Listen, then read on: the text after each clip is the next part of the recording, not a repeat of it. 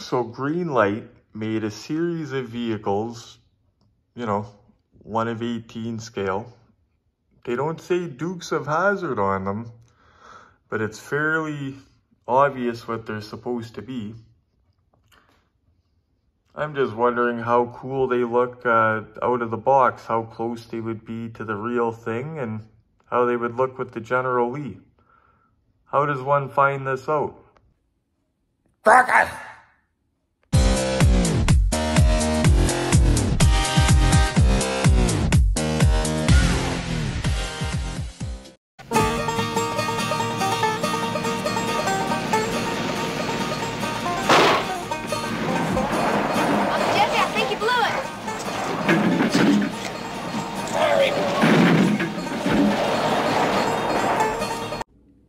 So I'm sure I don't gotta tell you who it is by now, but the one way to find out is to crack it.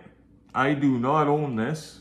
This is owned, the registered owner, obviously it's no longer Denver Pile.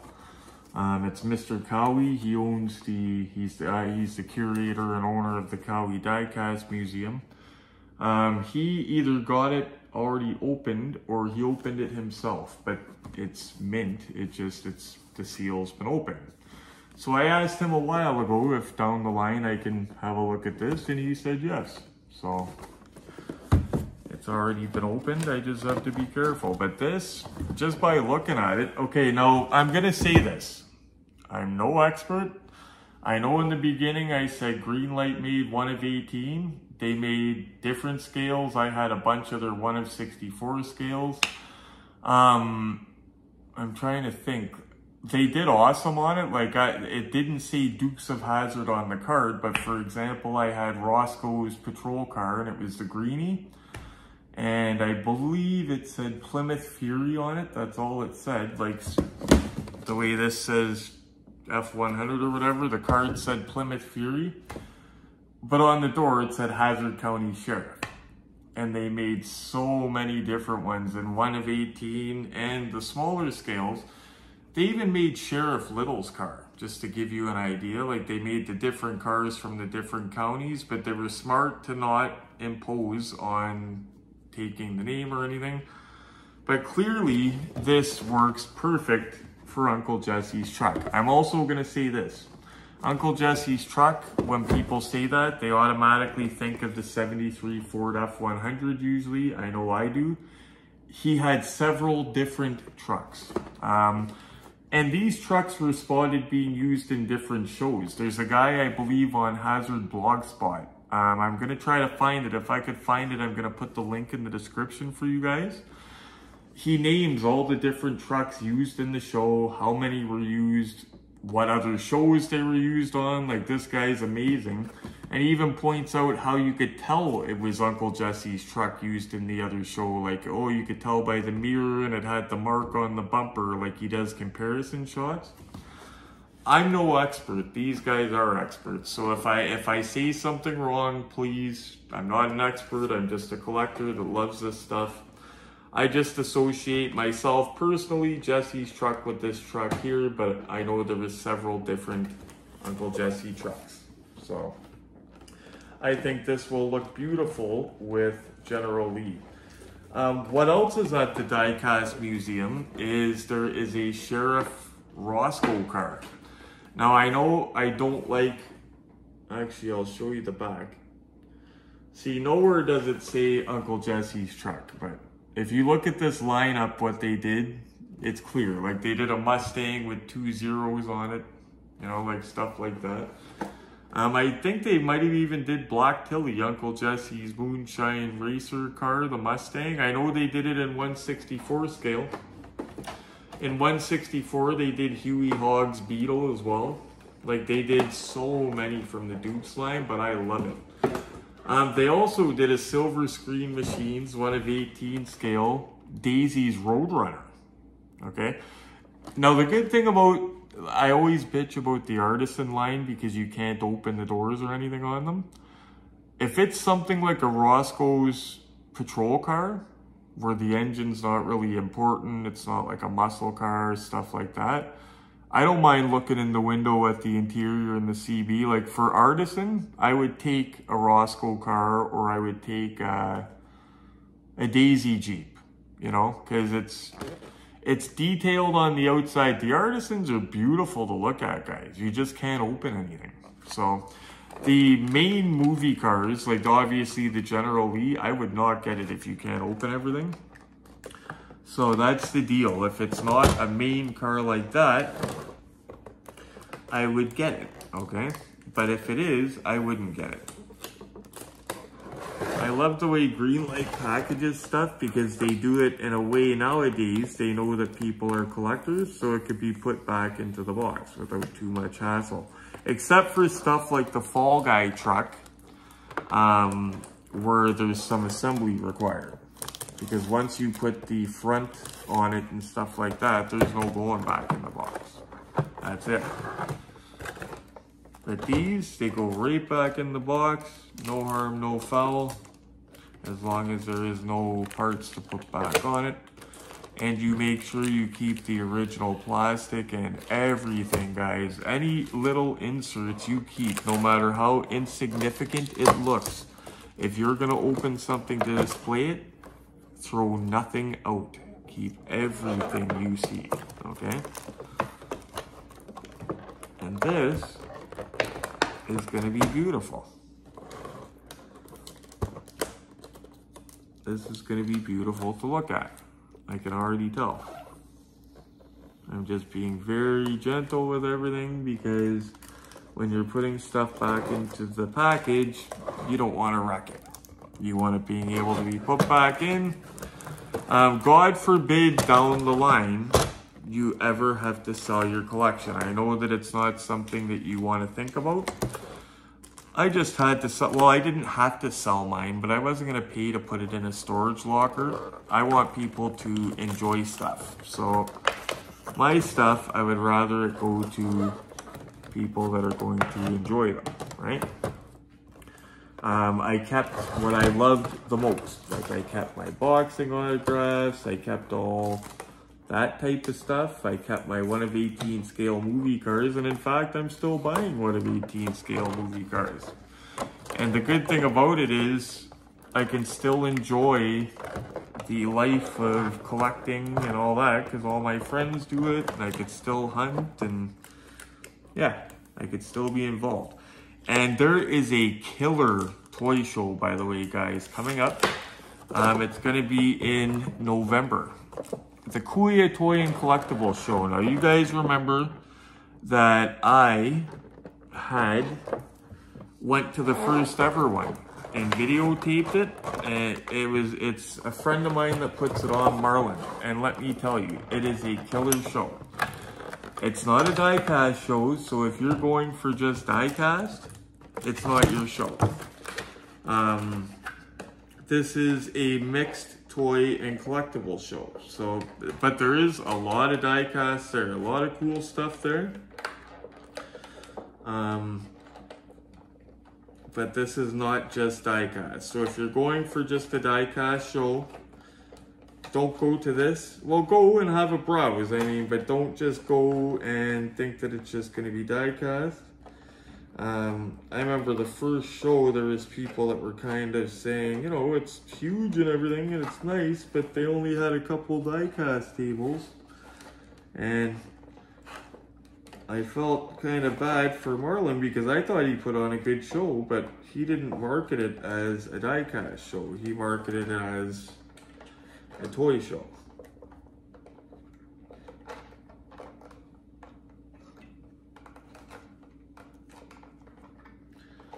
This one's a little bit heavier. So, oh, and by the way, you know what's going to this toy show? Or who, rather. So, my good buddy Justin, that I mentioned in a lot of my videos, is a huge, huge wrestling fan. Like, even more so than myself. He watches modern stuff and all that, but he also loves anything WWF. Not WWE, the old classic WWF that I love. He loves it too. He's actually going to be a vendor at the show. It's a huge show. It's Kuya's Toy and Collectible Show. It's going to be at the Niagara Falls Convention Center, which is a huge awesome venue.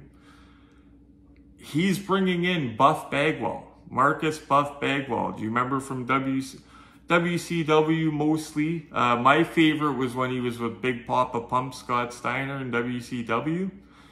Bagwell's going to be there for autographs and photos, so I'm going to be putting a link up in the description for that show as well. I'm going, so if you guys can't go, you're going to come along for the ride with me. But give me 1 second here, I don't want to bore you with this. Ooh, that took a while. Thank me for not torturing you guys. It was the little ties. Now, if I didn't care, I would just rip it out of the box and throw the ties away, but this is not mine, not to mention we like to keep care of the boxes, stuff like that. So I untied it so I could tie it right back into the box and put it back the way it's supposed to be. So, and that's why it took so long, by the way. We forgot about that.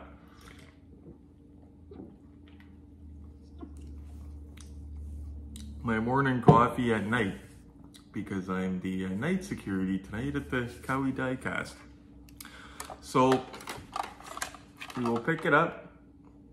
Now I am impressed with the look of it. We're gonna get into the features in a second, but the overall look, I am impressed. Now usually Jesse's truck, you didn't see it this white. Actually, what plate is that on that? Georgia even. Oh, yeah, tell me that's not meant to be Dukes of Hazzard. The first seasons, it was filmed in Georgia too. So, and then it moved to California to be done on a set.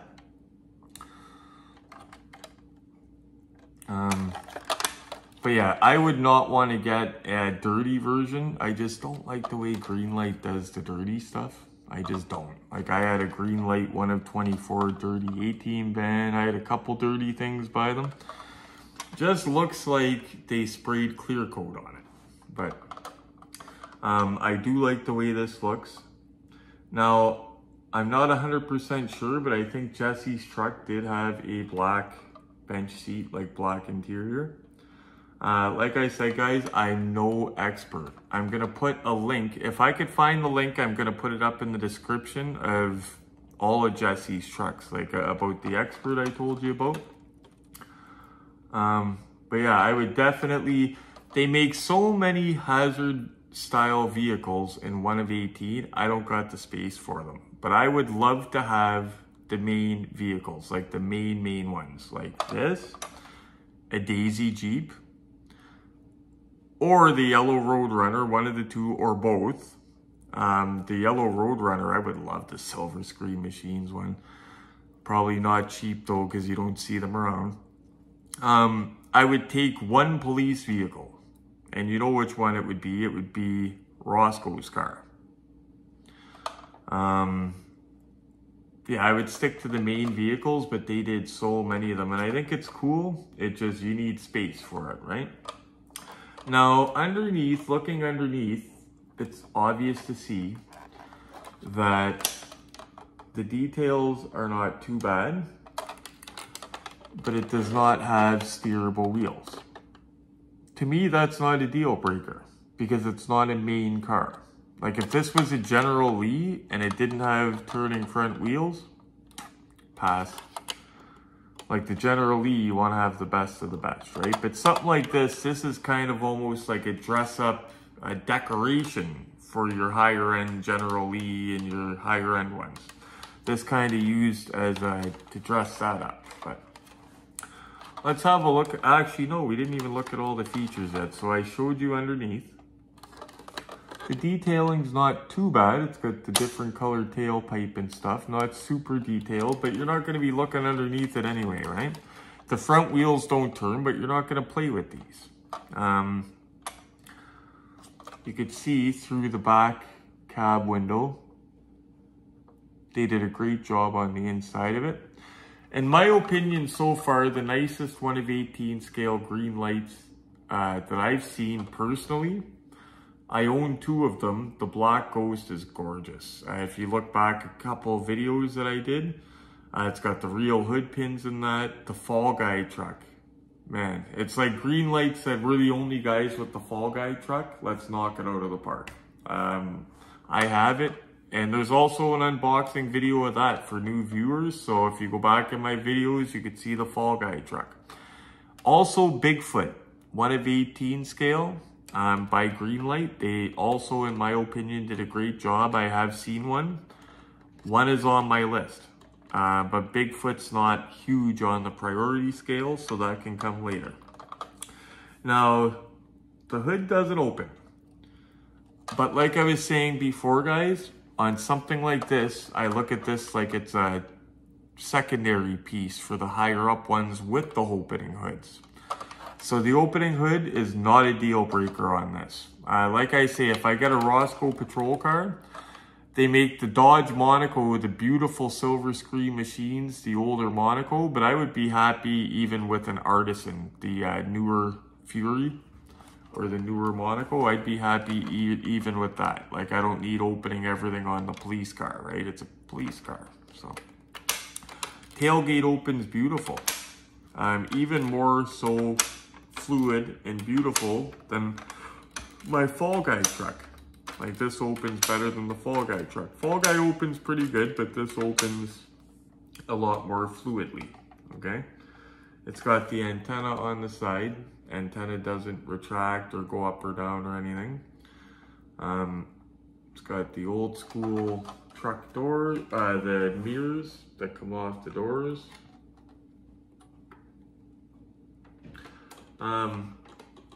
Passenger detail. I remember riding in one of these trucks when I was a kid. My parents' friend had it. It was a female that owned it, actually. But I remember that metal dashboard inside, thinking, wow. When I was a kid looking at that thing, thinking, if my head went into that, it was all pretty well metal. Good details on the doors. It's got the chrome inserts and all that. The interior looks just like what I remember when I was a kid, guys. So, the best for last. The best on this thing, it's funny, would be the driver's side with the gauge and all that. Like I said, if you're getting this, guys, you're doing it to mainly to dress up your higher end pieces. And Glenn's got a silver screen General Lee, so this will accent that beautifully. You can see the gauge is probably better through the back window, but they did a good job on her. Yep, if I was going for a Jesse truck, I would go with this.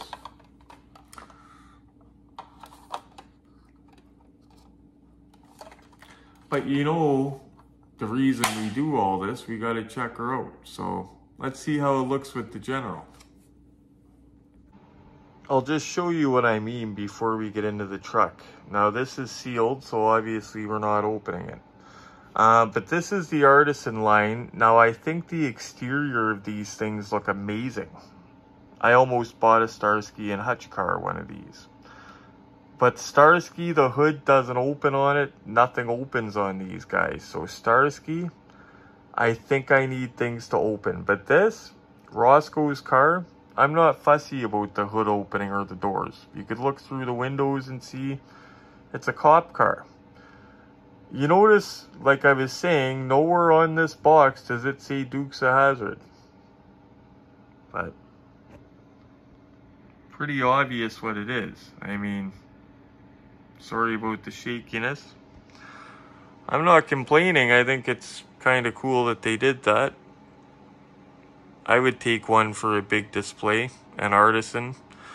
Secondary pieces, it's like a General Lee, I would need everything to open, but something like that, not a big deal.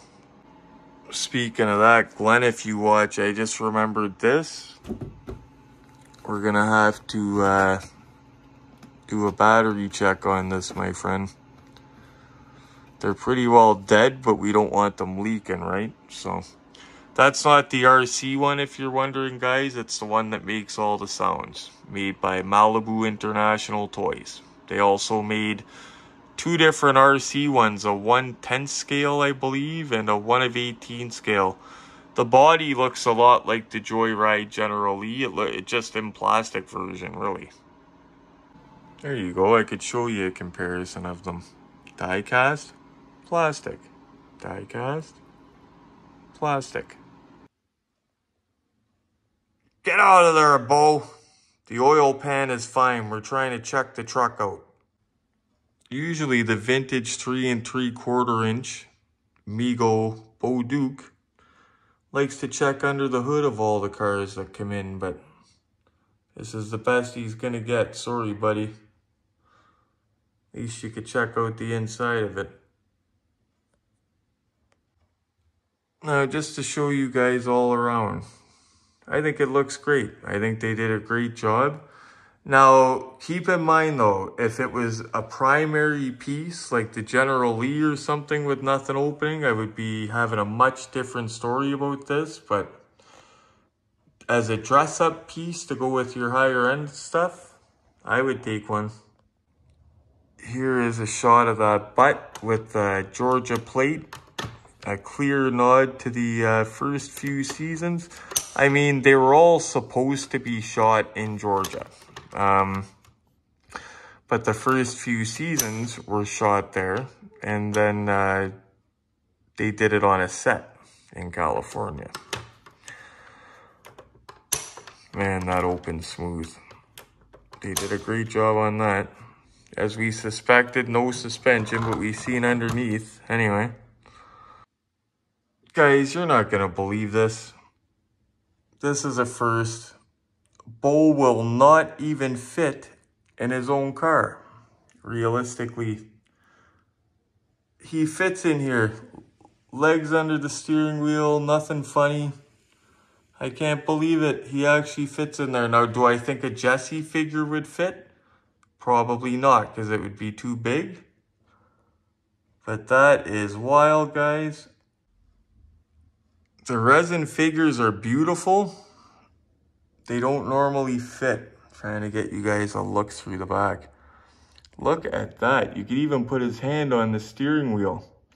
That is a Mego 3 3/4 inch Bo Duke from around between 1980 and 1983. I can't remember because I'm tired, guys. But yeah, he fits. And if he would fit in Jesse's truck, probably so would Bo. They did make a Mego Jesse, I believe, and Boss Hog. I would love to try a Jesse in this truck. Can you imagine if he fit? Yeah, I know what Glenn is going to say when he sees this. I have to show Dave that too. That is wild. Be funny to leave Bo in the truck like this and put it back in the box. Just freak the hell out of Glenn. But he's going to see the video and he's going to know. But I am blown away that that fits. This truck is getting a higher score. Where it lost because of the non-opening hood and stuff, it's going to gain because of both. And as you see, it's a nice side piece for the General Lee. So picture if you had a lot of space or even built a diorama. Having that truck, having a 118 Roscoe patrol car, either a silver screen machine patrol car or an artisan. Now obviously if you got the bucks, you want a silver screen machine one, the Monaco. But imagine having that, a Daisy Duke Jeep. Just the main ones. I don't think they did a Boss Hog Caddy yet. Correct me if I'm wrong, but I don't think they did Boss Hog's Caddy. But imagine Boss Hog's Caddy with the horns on the front. Usually I do the race poses with the different Mopars, but I think we would know the end result of this. That truck looks great. It really does. I think it would highly complement on a Dukes of Hazzard display or a diorama. And that is sitting beside the best of the best of the best, which is a Silver Screen Machines 118 scale General Lee. That's the best you can get, in my personal opinion. Okay? And I don't think it looks bad sitting beside it for what it is. You know? It definitely doesn't make it look worse. Like, you're definitely not looking at that saying, "Wow, get that piece of garbage away from my general," right? Just one last shot of it. Now, this isn't mine, but it's kind of a tradition. So you know what we're gonna do at the very end. And if you don't, you're gonna see in a second here. But it's a tradition, so we don't want to break it because it's bad luck. We got Bo still in the truck, but that's okay because this isn't a permanent stay in the cabinet. We're just seeing if this would fit in here. Now, it is a tight fit, guys. It fits. Wow. Now, you know what would be cool that I just thought about? So you know how this is an IKEA burpee, right? How cool would it be? You see all my, well, not all my movie cars, but some of my favorites. But how cool would it be to have all Dukes of Hazzard cars in one of these? General Lee, Jesse's truck here, Roscoe's car, Daisy's Jeep. How cool would that be? 00 Mustang, you know? Fill her up with as many of the Duke's vehicles as they made. And they made quite a few. And you see, they don't have to say Dukes of Hazzard on the box to work, right? Like, clearly with the license plate on it, you know what that's supposed to be. It looks great to me. So, yep, I would give that. Before, I was going to give it a 7 out of 10. Which is actually a pretty good score for what it is. It's like a secondary piece to go with your high-end stuff. I'm going to give it an 8. The reason I'm giving it an 8 is because you can actually fit an action figure in it. And it looks pretty decent in there. So that's getting a retro score of 8 out of 10, guys. The Greenlight 73 Ford F100, aka Jesse's truck. I gotta say, I'm so impressed that that vintage Mego 3 3/4 inch figure fits in that. I was praying that they would fit into the General Lee. They didn't. It's understandable. I mean, they're vintage figures meant to go into the Mego General Lee, the one with the flip-up roof. They just don't look bad to display, obviously, right? If you don't got resin figures, because they're expensive as heck if they're Dukes of Hazzard ones. But yeah, I can't believe it. And he even looks good sitting in it. So that's just an FYI if anybody wonders about figures for these things. Also, I'm going to show you guys a little bit of info on this big show coming up in November with Buff Bagwell. I will be there myself. It's either November or December. Hold on, I'm burnt. I'm going to show you guys the goods right now.